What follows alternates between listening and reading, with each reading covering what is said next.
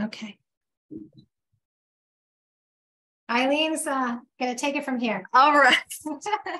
No introductions. I hope the sound is better on this one than we had on the last presentation. And in case there are people, I see a lot of same faces, but in case there are some participants that are new that were not here last time, my name is Eileen Mackusick, and I am a registered dietitian. I no longer work so much in the clinical realm. I teach at a university and 2 community colleges. I teach nutrition. And so, yeah, that's my background. I've been doing this for 30 years, and I'm relatively new to the Valley, 2.5 years. But I'm looking forward to going through all of this. And it was interesting. It gave me an opportunity to do some research, and there was a lot of things that haven't changed in just the last few years that actually surprised me. So I'm excited about sharing this with you. Does anybody have any questions or anything to start? Well, I was interested in nutrition for... Oh, that you're getting Selena's screen. Oh. Isn't she's talking though? What? Yeah, if Marie's talking, she will be on the screen. All I see is this meeting is being recorded. Okay, so click on that and say yes. You need to acknowledge that. I took care of that. I already did that. Okay. So it looks like we're getting Selena's screen for the sound. We're getting just like all sound devices properties here. Mm-hmm. We're not getting. You don't see the slide? You don't see the slide. No. No slide. I see you on the side. I know. Sorry. It says just the system sound, all sound devices, a whole page with Selena. There we go. That's better. Now we have you and Selena.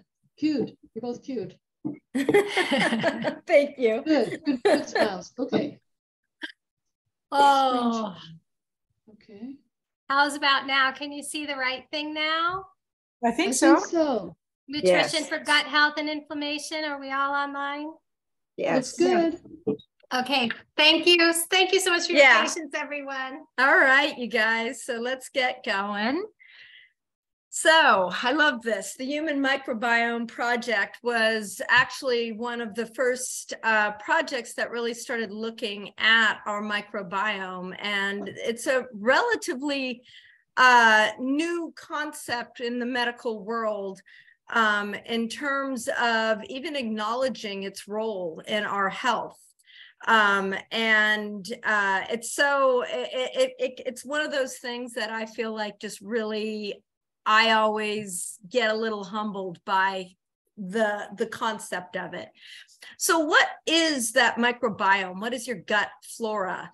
And basically it is kind of an amalgam of all of these different bacteria, viruses, fungi, the archaea, which it talks about a little bit here, but these are, and also we talk a lot about good and bad, like H. pylori is a bacteria that is responsible for causing a lot of gastric ulcers in the stomach.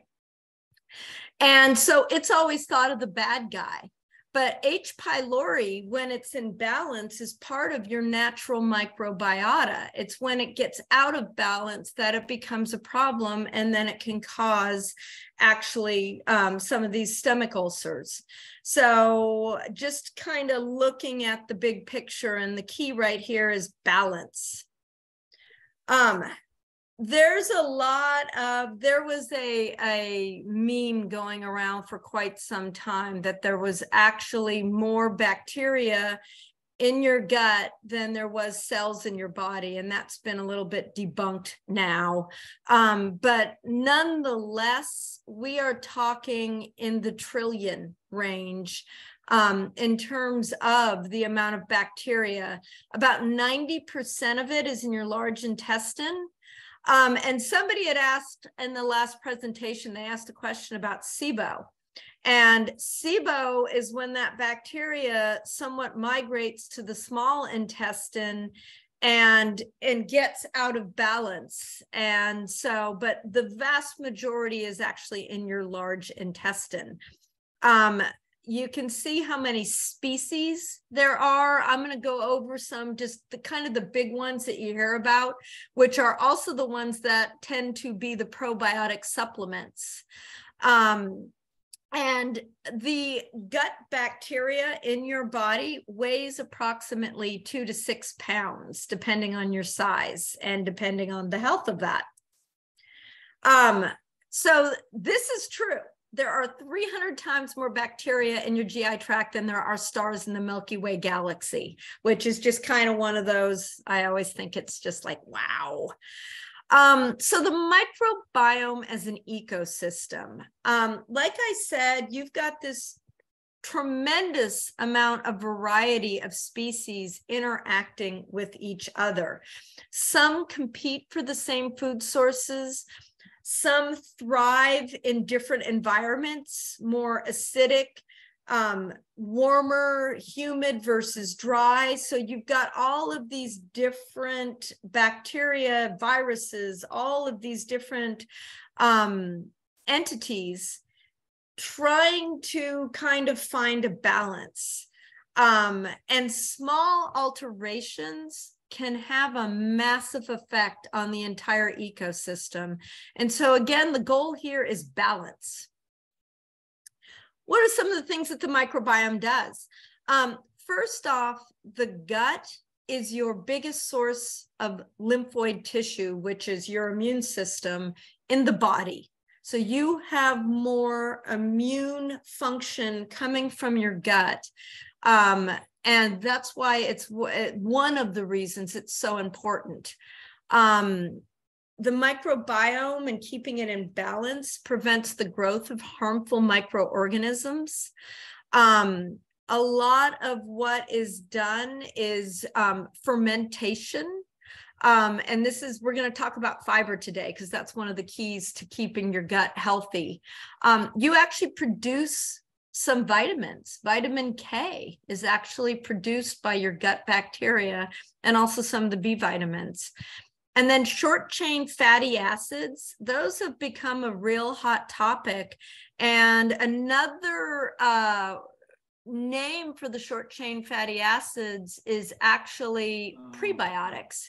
Your bacteria actually, not only do you produce them, but you also use them to feed. Somebody's got their microphone on. Make sure you guys, if you can, you're muted. And also there is influences in the hormone and the neurotransmitter production. And we're going to look at a little bit of kind of hormone health with regards to this. I love this quote. The forgotten body organ is what the Tufts University called the gut flora. And at one point in time, there were a lot of medical people actually pushing for your gut microbiome to become almost an organ. They wanted it classified that way because of the importance. So the health effects of an altered gut microbiome. So first and foremost is an impaired immune function. If you want a healthy immune system, you've got to have a healthy gut. And in the integrative medicine world, or functional medicine, a lot of people consider the gut the window to your health. So if your gut is not healthy, you are going to see a cascade of other things, and specifically autoimmune diseases. Situations like rheumatoid arthritis are very tied to gut health. So as a result of the impaired immune function, you're going to see a higher susceptibility to infection. The allergies, autoimmune conditions, increased inflammation. That's the second half of our topic, is increased inflammation. And you are going to see that we're going to kind of link those two back together later in the presentation. Can I have you guys all mute yourself? Just double check that you're muted. Okay, thank you. So increased risk of chronic disease and obesity. We actually know that the gut microbiome is different, and there are certain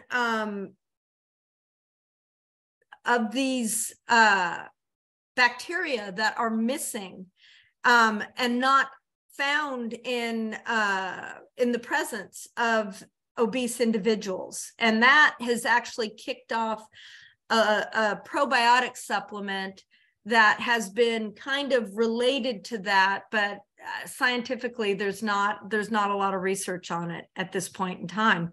And also aging. Gut microbiota in older adults is significantly different from young adults. And it's that chicken or the egg situation. Is it the aging that causes that, or is that the fact that it's altered enhancing aging? And these are things that we're looking at. And then altered brain function as well, because neurotransmitter wise, you're being affected with your gut microbiome. So these are just some species. These are probably the most common probiotic supplements, lactobacillus, and there's multiple species once again. This is involved in nutrient absorption, can be also involved in some of the things associated with irritable bowel syndrome. So cramping, gas, bloating, sometimes diarrhea. The bifidobacterium are another one. You'll see primarily most probiotic supplements have at least lactobacillus and a bifido. Also nutrient absorption and immune health.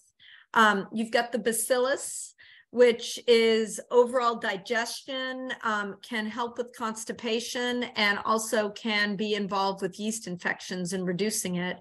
And then streptococcus, we think of strep throat, but once again, we've got this picture of there's certain bad bacteria and there's good, and it's just all about balance, because that's kind of homeostasis, and that's what maintains our health. So how do we feed our flora? I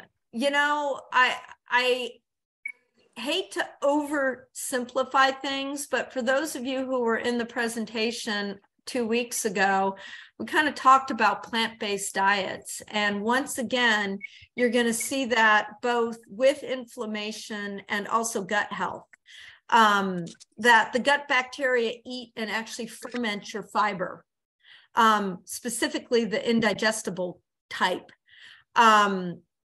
Plant-based foods, fruits and vegetables being primary. You've also got whole grains, beans and legumes, and nuts and seeds. And these are all foods that can help improve your gut health. Flip side of that is sugar.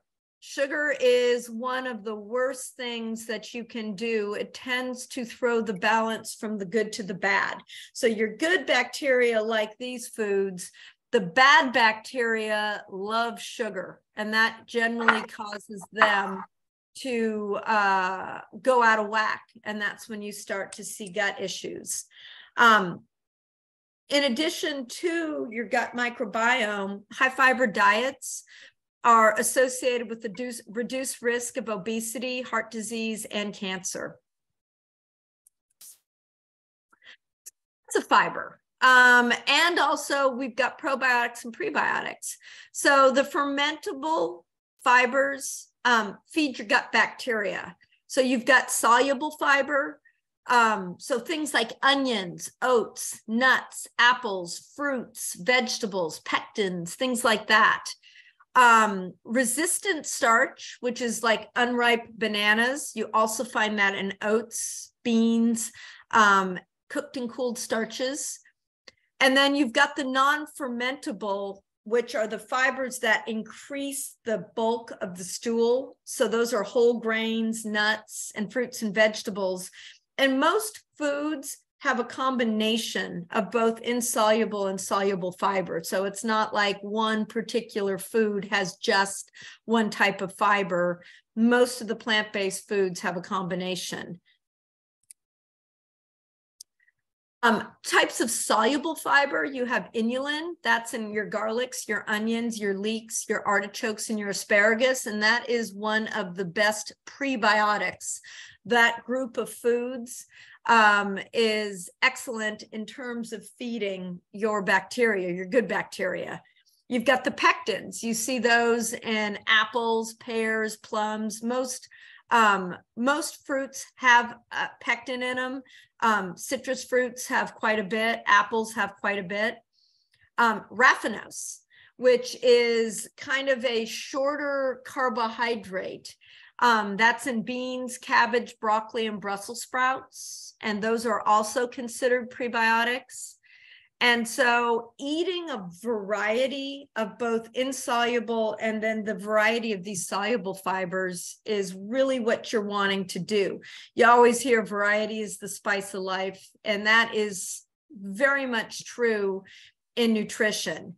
People that tend to eat the same thing every day get the exact same nutrients every day, and you really want variety. So, moving on and kind of tying in inflammation. And last presentation, you guys got a handout on the phytochemicals. And a lot of those phytochemicals are known as polyphenols. And what these do is help reduce inflammation. They're plant-based antioxidant compounds. And they tend to be associated with color. So different colors have different polyphenols, have different phytochemicals in the foods. And these are anti-inflammatory. They promote actually the absorption of some of these good bacteria. They promote growth, diversity, kind of a healthy microbiome. Again, you're going to have the good and bad in there, but a lot of the typical things people eat, like processed foods, not eating fruits and vegetables, or eating sugar, promotes the opposite of that. So again, source of polyphenols is all of your plant foods.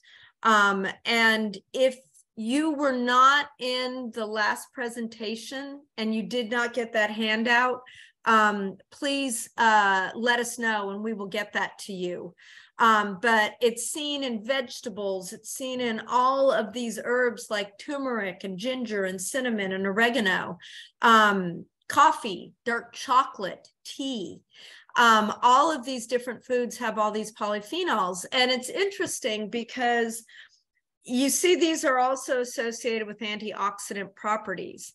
Now, one of the things when you supplement the antioxidant nutrients like vitamin E, vitamin A, the clinical trials don't show benefits often. And there are some clinical trials that actually show harm.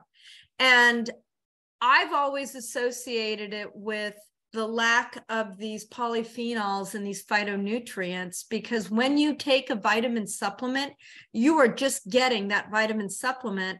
And sometimes you're getting a synthetic version of it. For instance, vitamin E in nature has 4 different, it's called a tocopherol.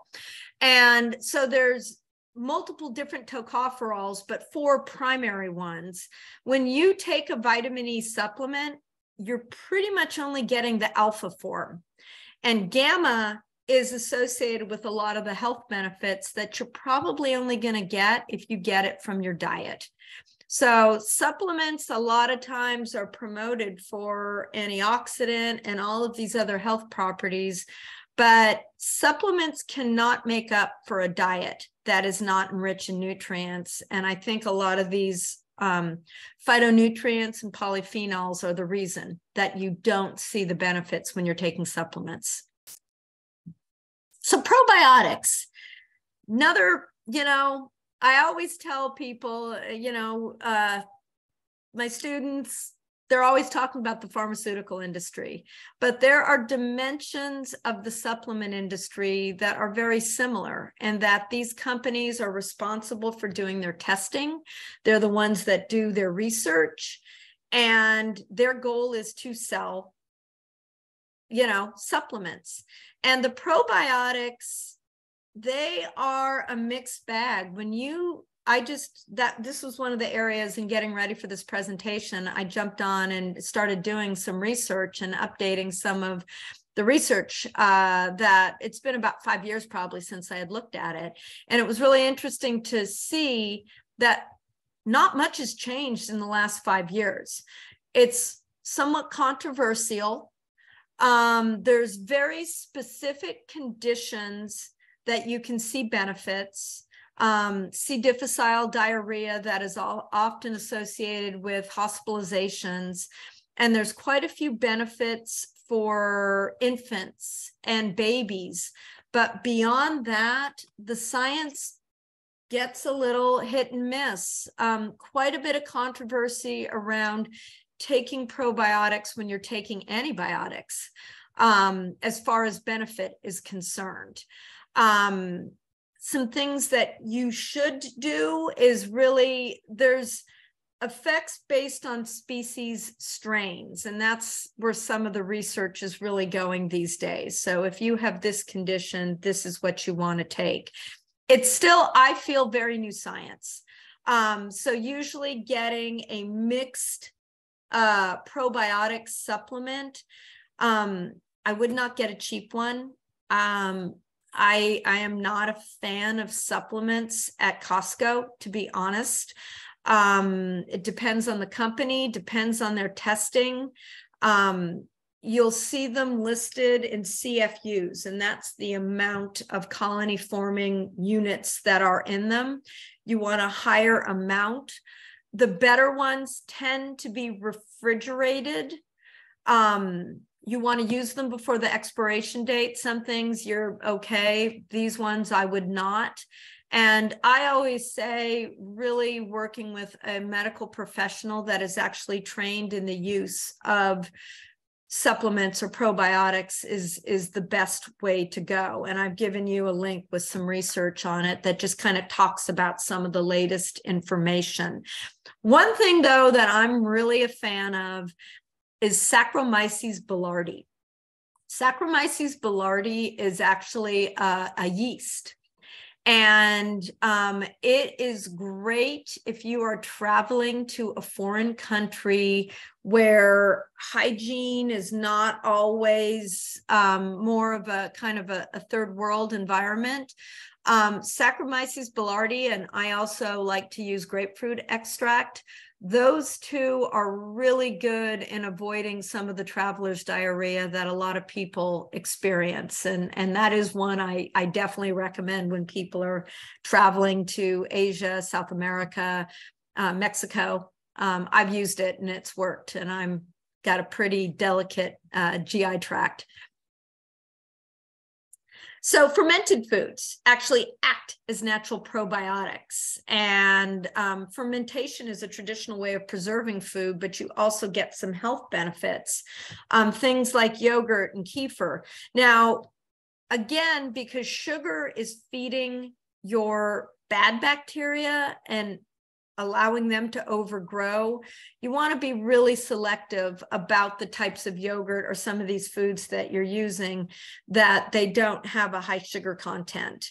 But vegetables like sauerkraut, kimchi, or pickles, soy, either miso or tempeh. I really like tempeh versus like tofu because the fermentation. Soy is not super digestible. It's not a lot of people struggle to digest it. So by getting tempeh, it's helping with the digestion process. So again, check labels on those, as not all of them actually function in that way. Other considerations, artificial sweeteners, and this is specifically aspartame, our NutraSweet, sucralose, or Splenda, and then Sweet and Low. These are the three artificial sweeteners that are associated with alterations in the gut microbiome. And I do not recommend them, especially for people who have diabetes, for this reason. I personally like stevia leaves. I find the powders to be a little too strong. I really like the stevia leaves, and also monk fruit. There is no studies at this point in time linking those two to altered gut function. Also, I think it's really important that you look at organic, because Roundup, which is a very common pesticide, actually, before it was used as a pesticide, it was actually patented as an antibiotic. And so it is one of these, and other pesticides function in this way, and they actually killed the soil microbiome. So not only do we have our own gut microbiome, and we actually are finding microbiomes in the appendix, in lungs, and so as well the soil, and that's something that we've been looking at quite a bit lately in the last 20 years, is maintaining the soil microbiome. So really looking at eating more of an organic type diet. So yeah. So now inflammation. Do we have any questions in the chat box? Okay, I'm gonna jump into the chat box real quick. All right, what we got here?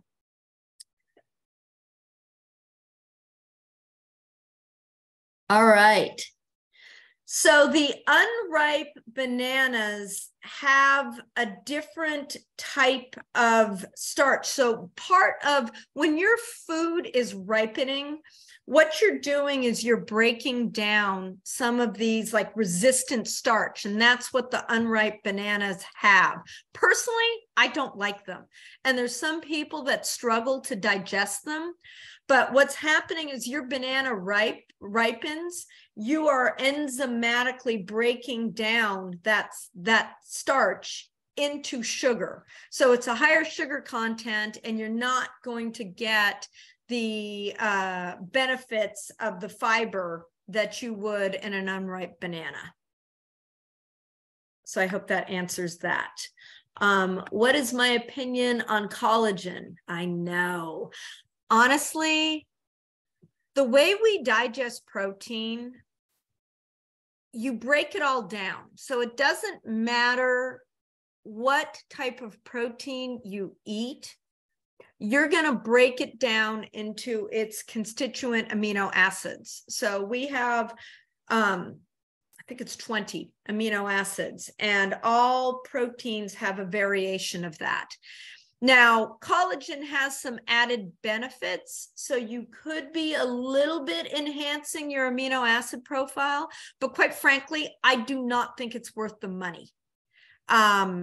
I really feel like it's not worth the money because it's so much more expensive. If you can handle whey, you actually get some amino acids that help you with the detoxification process. If you have any kind of milk allergy, most people are allergic to the casein, not the whey. But whey protein, and you want it cold processed. You don't want it heat processed, because that's going to denature it, and that's going to change some of the health benefits. Let's see, can I talk in terms of eating foods grown within a 50-mile radius of where you live in terms of reducing? Yeah, I mean, that's always we want to reduce the carbon footprint. Eating locally, eating in season, it's a challenge here in the Mehow in wintertime. But whenever you can do that, it's always, always best to do that. And also, when you are getting your produce from South America, a lot of it is being shipped over in cargo containers that actually ripen it with ethylene gas. So you always really want to go in season and as local as you possibly can. And there's a great website. I will do a resource sheet and I will add that onto the website. Actually, I have it on my last presentation that tells you, you can put in your address and it tells you what's local and in season. And right now, chard is here.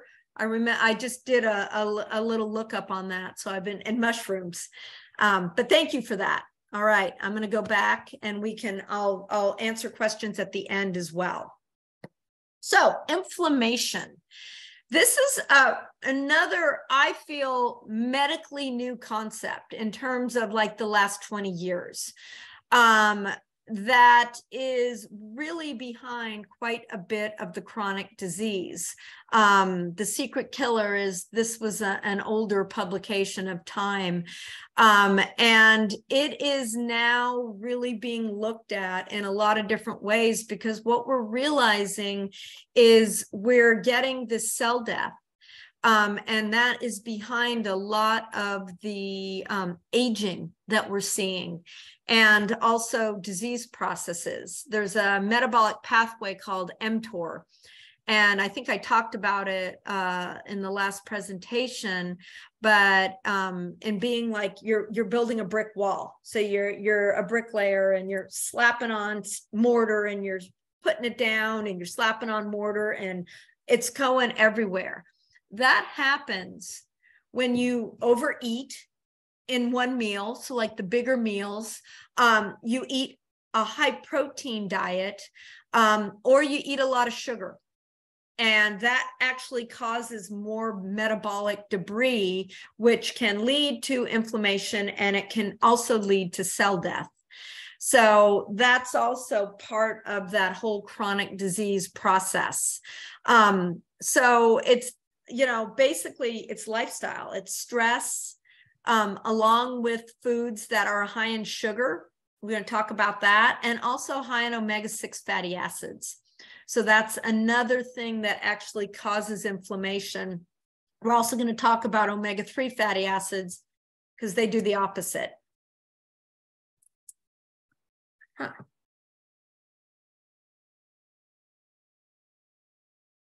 Not forwarding.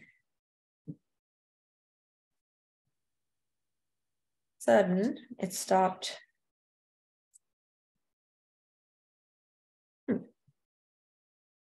There we go. I remember you have that. Okay, thank you. All right, so sugar and inflammation. It's the worst, you guys.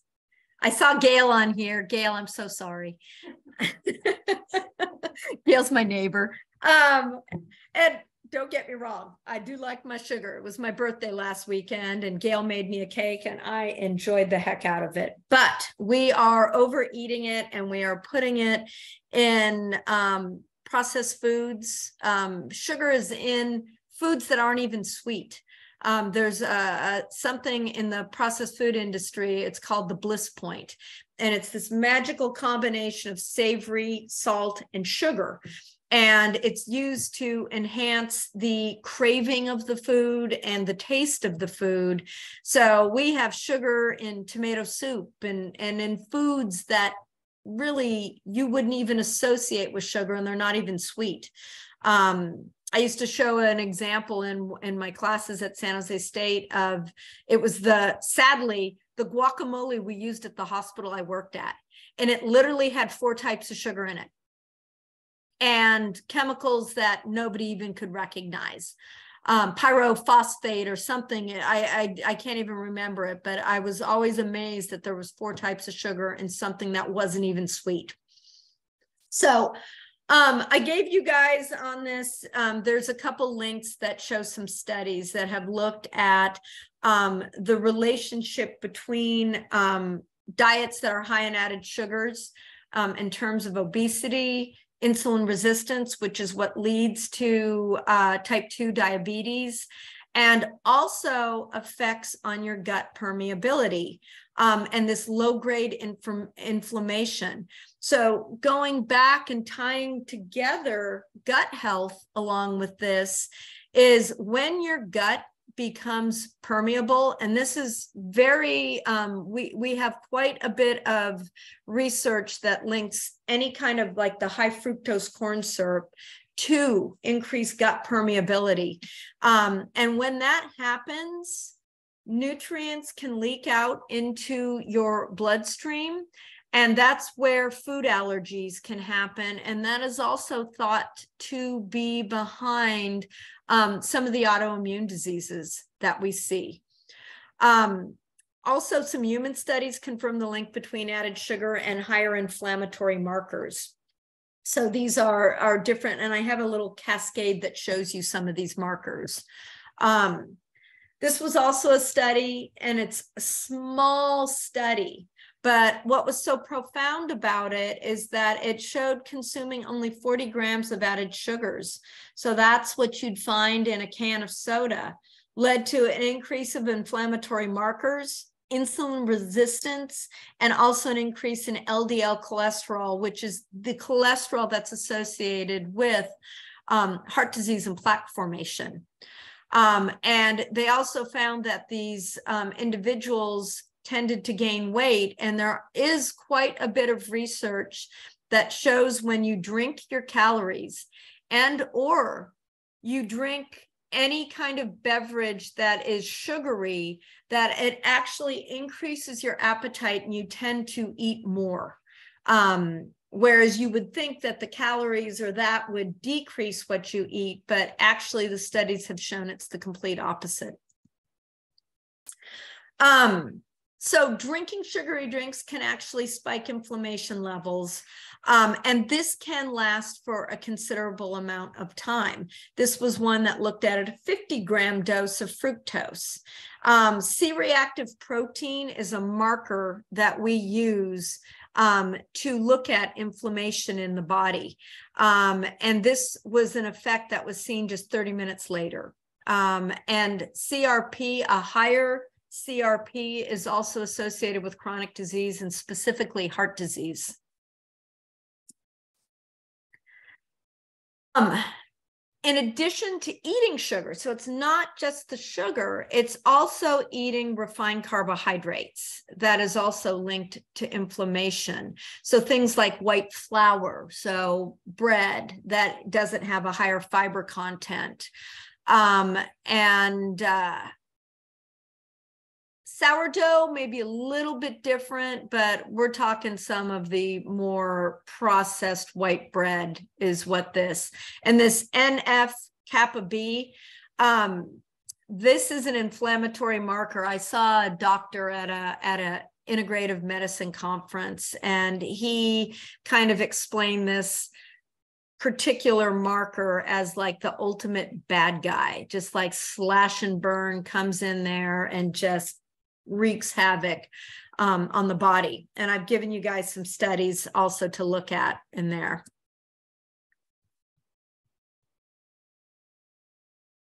So fat intake, switching from sugar.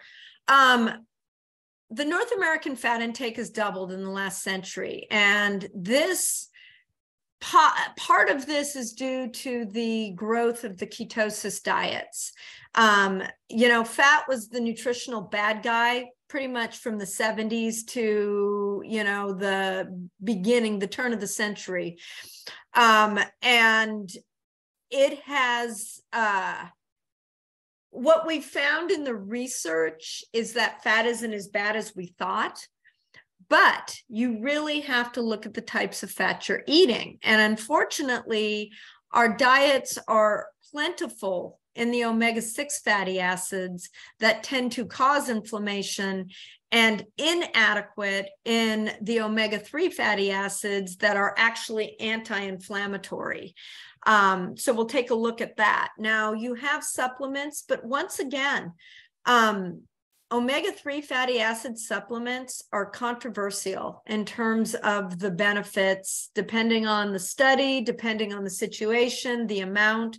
And I always, once again, say you cannot make up for a bad diet with supplements. They can be helpful when you work with a medical professional. They can be great, but they're not going to make up for a diet of processed foods. So this shows you kind of I like to call it the inflammation cascade. So the omega-3 fatty acid, which is the alpha-linolenic acid, and then omega-6 fatty acids, which is the linoleic, they break down into these. The omega-3s, anti-inflammatory. This arachidonic acid, you are going to find that in corn-fed meat.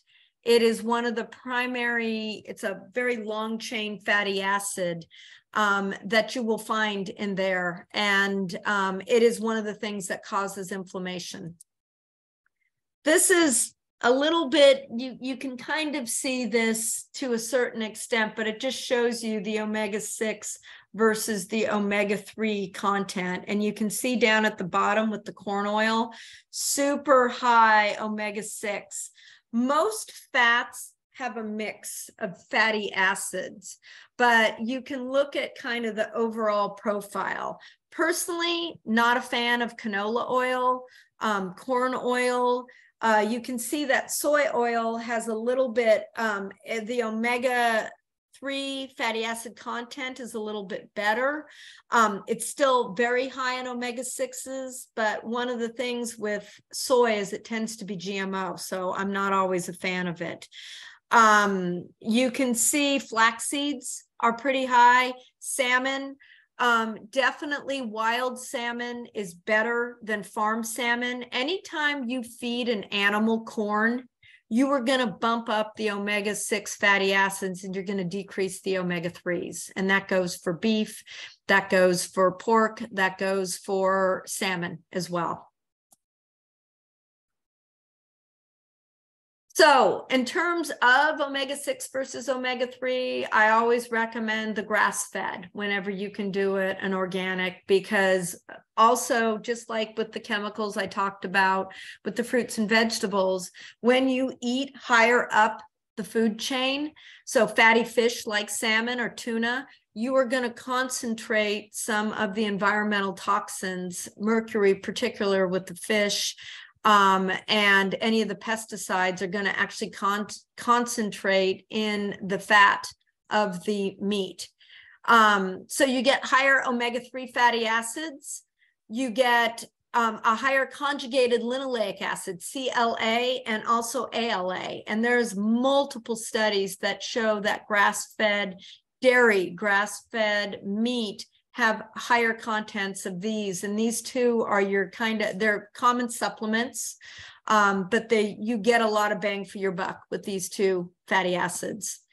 And then again, wild salmon I recommend over the farm salmon, although I know they're trying to do some more farmed salmon that is organic and a little bit, it's sustainable, and they're looking at feeding it more plant-based, and that's what you want. Mediterranean diet. I'm a fan. It's anti-inflammatory. However, you've got pasta, and pasta is traditionally not what we consider a healthy food, but in the context of the way the Mediterranean diet is, you can't kind of throw pasta in your ketosis diet. That's not going to work.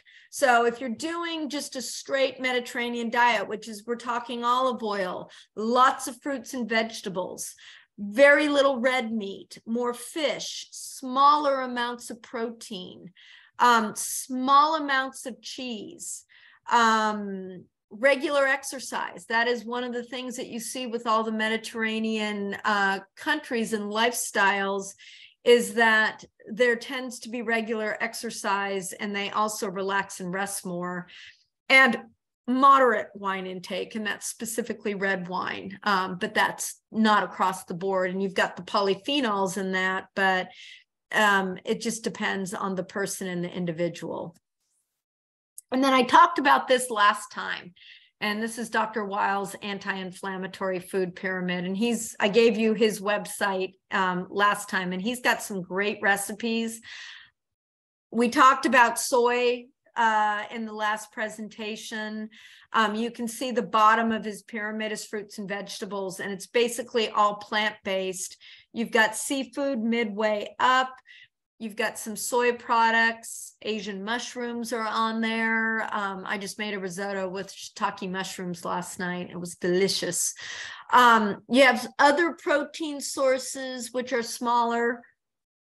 I don't love that he's got supplements on here, but again, judicious use of them can be beneficial, but using them to make up for a diet that is inadequate. And he also has red wine and dark chocolate on there. And if you're looking at chocolate being with your health benefits, you want at least 70% cacao, probably ideally 80%. When you get above 90, it's better, but it starts to get waxy. So that's sometimes a barrier for people. So if you can keep it in that 80 to 90 range, I think that's, in terms of flavor and taste, I think that's a really good way to go. All right. I believe that is it. Yeah, that is it. All right. I think I have another question, so let me go in there. What about sugar in natural juices? I am not a big fan of juice. Let's see. I'm sorry. There's one more question. What is the relationship of vitamin E to fibrocystic breast? For 40 years, every time I stop taking 4,000 IU, breasts hurt a lot, and take 3 weeks of taking E for the pain to go away. Huh. I have to say, I am not super up on that. I would be happy to do some research on that and get back to you. So reach out to me. However, I would really stress that you get a vitamin E supplement that is labeled as a mixed tocopherol. You don't want just alpha tocopherol. Get a mixed tocopherol if you're going to take a vitamin E supplement, because vitamin E supplements, it is the one that is associated with adverse outcomes in clinical trials. And again, it's thought to possibly be the version that you're getting. But I'm going to look that one up because I don't have enough information to speak on that, I would say. Other than to do a mixed tocopherol, but I'm going to take a look at that. I wasn't able to attend the first live session. Okay, so if we can get her a copy of the handouts, that would be great. So sugar in natural juices. It's not added sugars, but I'm not a huge fan of juice because you're not getting the fiber. So, and you can really over consume, even though they're natural sugars, with juice. Whereas if you were eating the actual fruit, you would probably not do that because the fiber would make you full. So yeah, so I small amounts, but in general, I'm not somebody that advocates for juice. I'm somebody that advocates for eating fruit. Sometimes farm salmon has antibiotics. Absolutely. That is one of the biggest controversies with farm fish, is the bacterial growth and the damage to the environment. There's several studies that look at that because it's often touted as sustainable, but it is controversial as to whether it's sustainable or not. Yes, I use the mixed. I was put on this by a doctor. Yay, that makes me happy. I'm so glad that your doctor knew about that. That is something that I would say a lot do not, unless they're more integrative and they really work with supplements. Is dairy on Dr. Weil's food pyramid? Certain types of dairy, it's definitely more of the yogurt and fermented, but actual milk, because as you know, in the USDA's food guide, it recommends 2 glasses of milk a day, which is ridiculous. That is a recommendation that has stood since the end of World War II, when there was a dairy surplus. And that's where that recommendation came from. And a lot of the research that supports that is very industry biased. So personally, I'm not, milk is one of the top 10 allergenic foods. So not a fan. Is xylitol sweetener okay? Xylitol is an alcohol sugar, and if you eat too much of it, it will cause diarrhea. So small amounts of xylitol, but know that it can cause osmotic diarrhea. And so like sugar-free candies that have it, depends. A small amount should be fine. It's in gum, but a larger amount really can cause, and if you have any kind of bloating or gas, I don't know that I would recommend it. What is the role of adequate plain water in avoiding inflammation? A lot of controversy on hydration. And do you need water, or does your intake, like herbal teas, does that add into that? And while there is a little controversy, I am of the mindset that anything that does not cause you to diurese, so like coffee, caffeinated coffee acts as a diuretic, so it can dehydrate you in the long run. But as far as just plain water in terms of avoiding inflammation, I personally don't know the link between that. I've been told by a naturopath that herbal tea and coffee do not qualify as required water. Again, it's controversial. It is super controversial. And I do not, now coffee, yes, I do not subscribe to coffee because caffeine acts as a diuretic, and anything that has diuretic properties, I am going to go along with that. But most herbal teas do not. That's not always the case, but I am of that mindset, but it is controversial, clearly. Great questions, you guys. I love it. Yeah, many herbal teas have diuretic ingredients, so it's kind of a case-by-case basis. I drink herbal teas that do not have that, but there are several that can. And so again, I personally struggle with drinking water in the winter. Summer, no problem. Winter, I'm more of a tea. I need the warm. And sometimes I'll do some warm water with lemon in it, but it definitely can be challenging. What do you think of the recent discovery of cadmium and lead in high percentage cocoa chocolate bars? Yeah, that has been going on for a while with the supplements. A lot of some of the antioxidant supplements, you'll see a disclaimer on the warning label. And honestly, Sally, to me, that just speaks to the way in which we are contaminating our environment. And it's one of those kind of know where your cocoa's coming from when you can. And it's just something that I think it's getting harder and harder to avoid, especially in areas, excuse me, speaking of tea, a lot of the cocoa comes from third world countries where we're mining some of these minerals for industry, for high-tech industry, for a lot of the computer chips in the cars. And that is one of the backlashes of that. And it's just kind of looking at the whole environment and what we're doing. And so, yeah, if you can really do some research, then I think that's better. But this has been a concern for quite some time with a lot of the supplements. And I watched it about 10 years ago start to happen, and now you're starting to see it in the chocolate. So it hurts my heart to think of what we're doing to planet Earth sometimes. Anything else?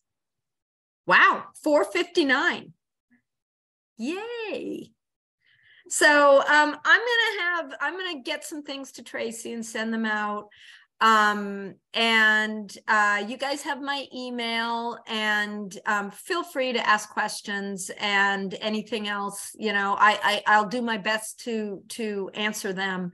But I am going to go back and look at vitamin E with fibrocystic breast disease. I love when people give me things that I don't know. And that's one of the things that I have found in being able to teach the way I teach. You got to be able to say, I don't know. And that one I don't know. So, but I love rabbit holes that get me to learn new things. So thank you. All right.